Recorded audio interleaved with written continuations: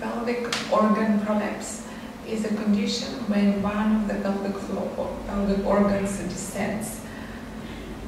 It can be uterus or bowel or bladder protruding through the vagina and descending through the vagina.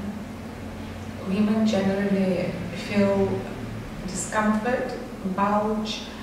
At times, in severe cases, they can see protruding organ coming out of the vagina.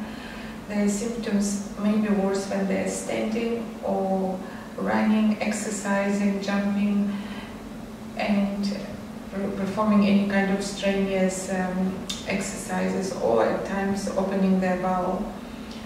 The causes of pelvic organ prolapse are childbirth, aging, genetics, as well as chronic cough or constipation, as well as obesity. What happens when women have pelvic organ prolapse with time? 30% of prolapse may improve with time, and that would be in cases where we can treat the cause, such as if there is a chronic cough that we can sort out, that would potentially improve the symptoms of prolapse. If we can treat the constipation or woman loses weight, that can also improve prolapse. Prolapse will remain the same in 30% of cases and will worsen in the other 30%. The treatment of pelvic organ prolapse includes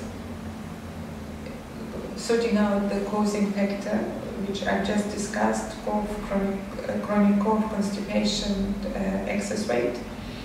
Pelvic floor exercises are very important.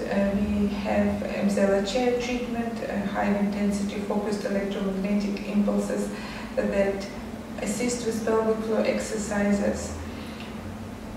You can read more about it or listen more about it on our Emsella page.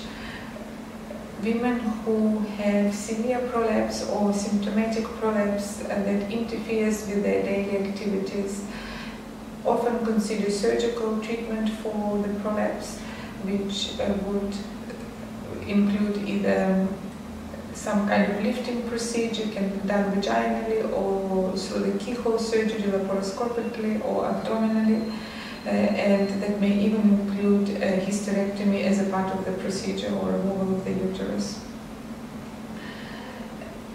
Women who are not suitable for surgery, possibly due to the medical conditions or other factors, who have severe prolapse, can have vaginal pessary inserted for treatment of the prolapse. It doesn't cure prolapse, but it does help with the symptoms, and it keeps the descended organs in place.